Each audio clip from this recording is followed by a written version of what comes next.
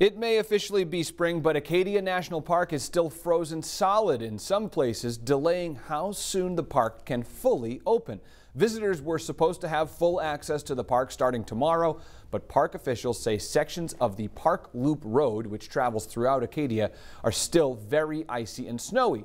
Some locations are covered in up to 12 inches of ice. Conditions are also affecting access to the Hulls Cove Visitor Center, which might not become accessible until late May. Despite parts of the national park remaining closed, park rangers say there's still plenty to enjoy in the meantime. There is, throughout the winter, a small section of the Park Loop Road that is always open, weather permitting, and that's a section between Sand Beach that takes you past Thunder Hole. So even though the whole road's not open, motor vehicles can have access to that small section. You can still access the park through the Sand Beach entrance, and park passes will be available starting May 1st.